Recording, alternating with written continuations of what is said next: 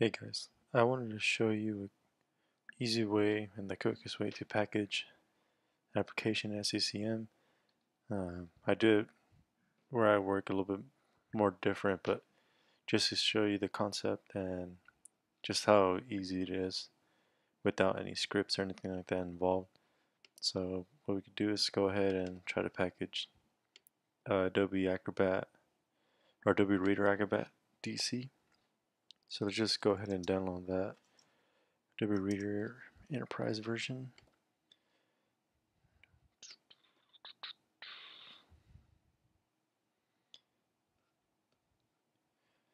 And then this doesn't really matter. We'll do Windows 8. We'll do English and DC. So let's download that.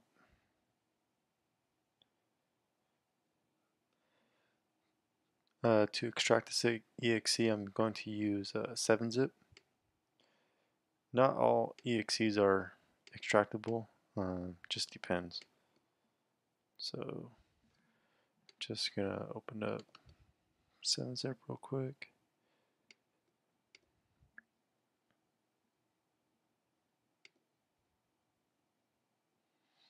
I'm gonna go to downloads. I already had it downloaded. So let's extract, and I'm going to put this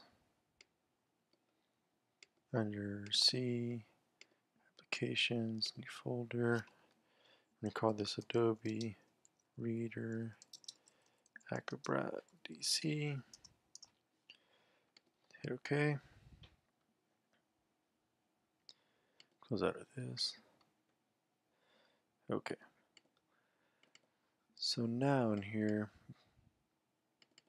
we'll just move this outside just to make things cleaner. Do this folder since we don't need it. Alright, so we got the MSI now. That's what we need. It's easier to work with MSIs. You create MSTs for it. Later on we'll go more into it, but let's go ahead and open up the console. And let's go to Software Library, Applications, and we're going to create a new application. And let's do this manually.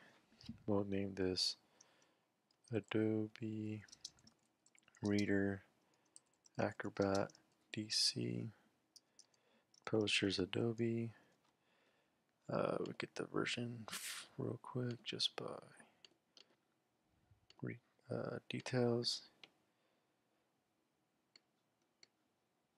or in the exe. It'll probably give us that information. So properties, details. There we go. We got the version.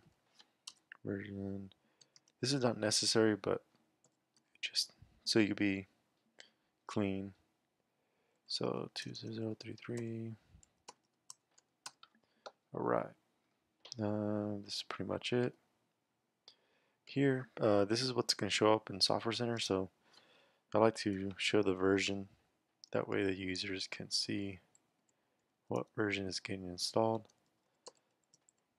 So let's do that. And everything else is fine. If you want to add an icon, you can here.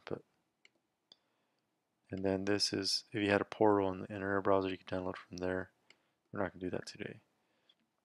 Alright, so now we're going to have a deployment type. So we're going to add a deployment type, and this is where we specify the MSI installer and how to install it. So I'll show you that right now. So we're going to name this Adobe Reader Acrobat DC version. I like to put the versions on here. I'll explain a little bit why a little bit later. There we go. Alright, so now we're going to point it to where the content lives. So it has to be a UNC path, but I could just go to my computer here. Alright, so now let's go to Applications, Adobe, and this is where you can't see it, but this is where the setup MSI is at. Let's rename. I like to name the MSIs by complete names: Adobe Reader, Acrobat, DC, version 15.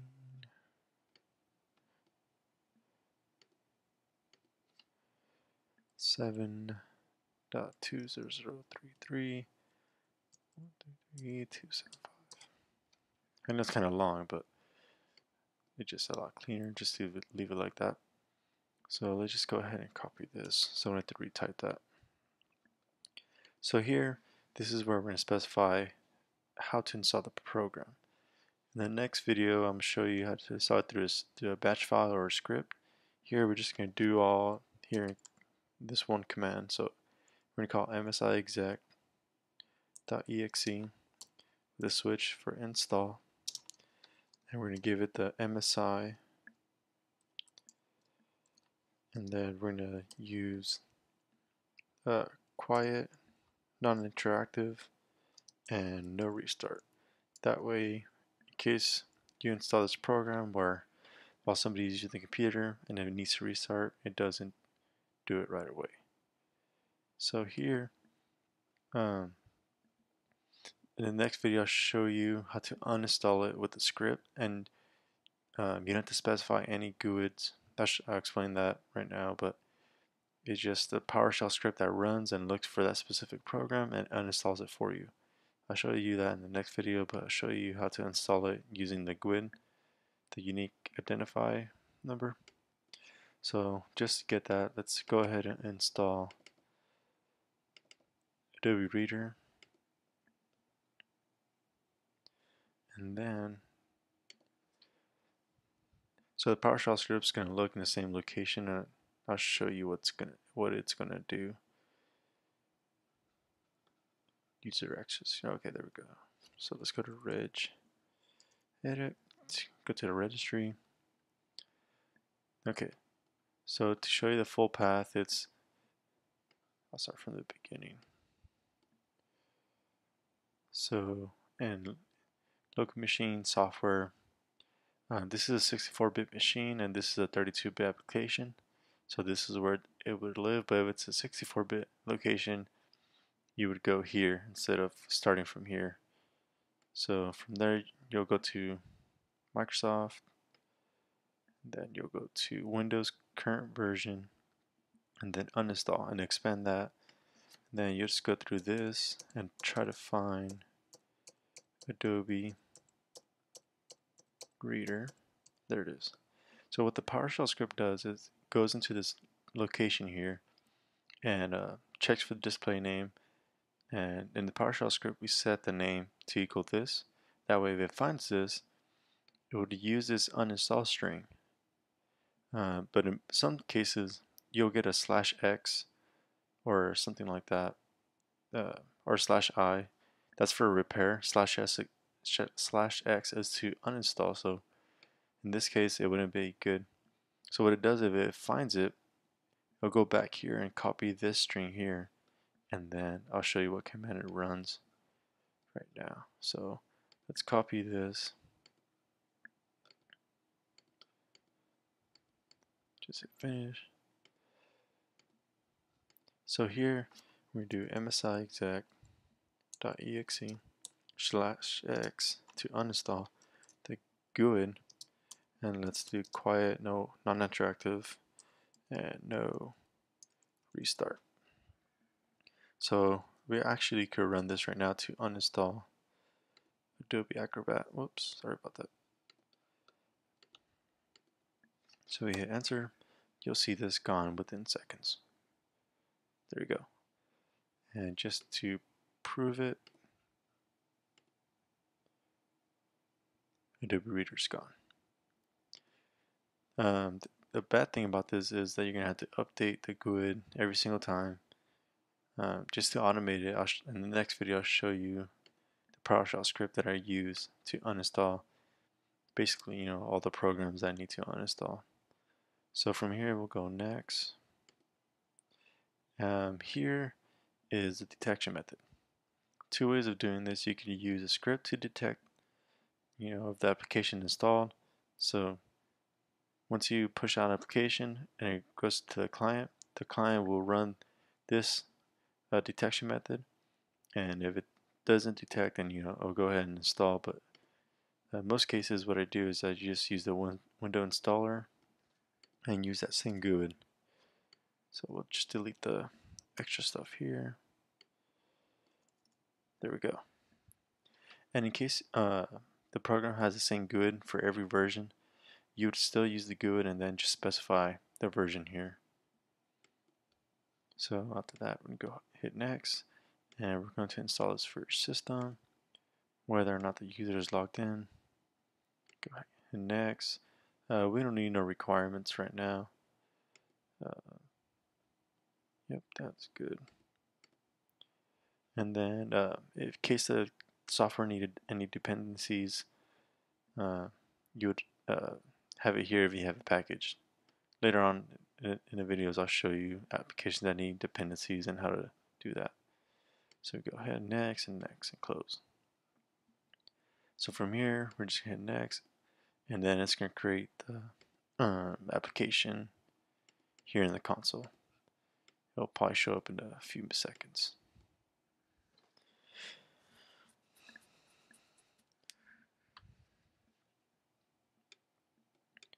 So yeah, basically this video, I just want to show you the easy way of packaging an application.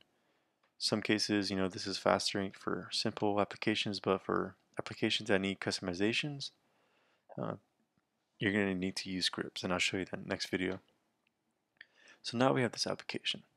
Just to explain it, the reason why in deployment types I put the version is because I like to keep this here, and for every new version that comes out, all I have to do is go here, properties, change the version, change the content, and just leave everything else the same.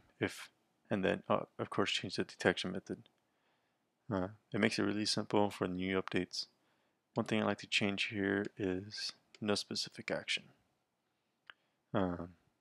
Just test the application before you package it, just to see if it requires a restart. If it does, make it restart. If it doesn't, then do no specific action, because sometimes if you base off return codes, for any little reason, if it errors out, you might get a forced restart, which doesn't give you a prompt. They'll just restart right then and there. So just hit OK. Okay, so now we gotta deploy this application to our distribution point. There's two ways of doing that. You can go ahead and hit distribute here, and go next and continue. It's the same window, so I'll show you on this way. So when you deploy application, here you're going to select your collection. Next video I'll show you a little bit more organized. You have collections per software, and then you import the computers in there, but for now we'll just deploy to all systems. Just hit next. So here, if you don't have it distribute yet, it will give you this exclamation mark. So what we're going to do is just go ahead and distribute to our distribution point. For this case, I'm just going to install available. So we have the option to install it. You can schedule that application when to install. In case you have users working, you can have this install at midnight, or whatever you want. Here I like to leave it at show notifications for computer restarts. That way if it needs to restart, it'll let the user know. So next, this is fun here, and go next. So now we go to summary. Click this again, go to summary. You'll see it's yellow because it's in progress, but if you hit refresh, it should be done. It's not a big program. Yeah, there we go. Okay, so now if you go to your client computer, which in my case is my server still, go to control panel, system security, configuration manager, actions. You can run this application deployment evaluation cycle. That way this client could go look and see if it needs any software, and it speeds up the process. So we're going to go to Software Center, and typically this takes a few minutes. It doesn't take too long. So we'll just wait for that to come through. Nope. Keep doing that. Let's go ahead and refresh. What I like to do here too is for deployments, I like to add number of errors, numbers of progress, numbers of success. That way later on I can see how many errors were occurred and how many are in progress and how many succeeded. Another thing I do that I'll show you in the next video to install programs is log their installations. Usually if the program's installed correctly or developed correctly, it will give you the option to log the installation. What you could do is create like a network share called logs and then point it to there, and I have a PowerShell script that opens up the log and checks if it succeeded or not, and then if it succeeded it'll place it somewhere specific, and if it failed it'll place it somewhere else. That way you could see which ones failed and you could open up the logs and see why it failed. So let's just hit refresh one more time. Just run this again.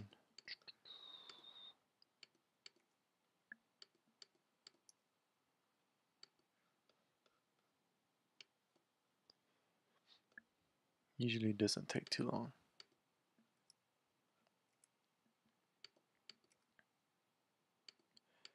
If this is your first time deploying an application, what you're going to want to make sure is that in here in boundaries you have a sub IP address range created, because if not it'll error it out right away. So I just have my IP range here, and then my server here.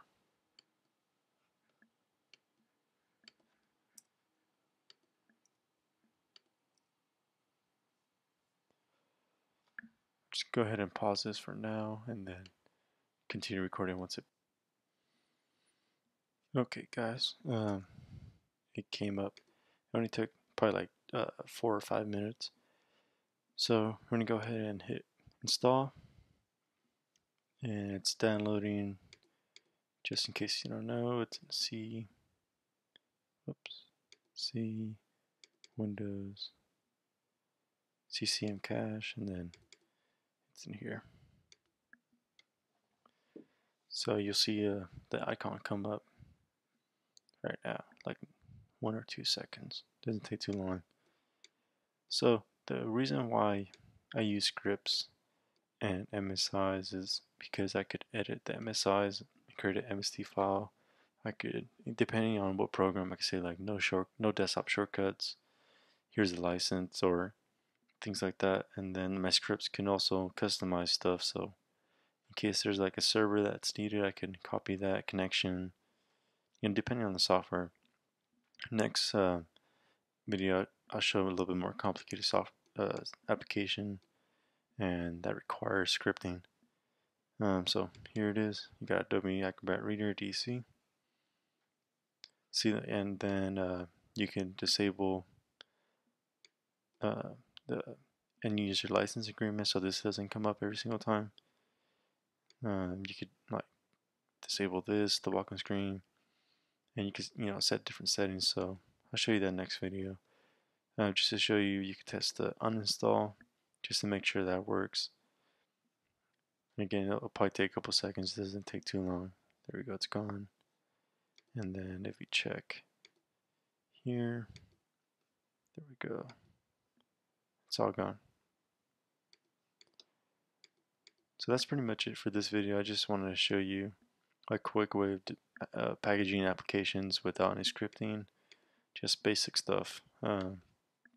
So yeah, next video I'll show you a little bit more complicated stuff. Thank you.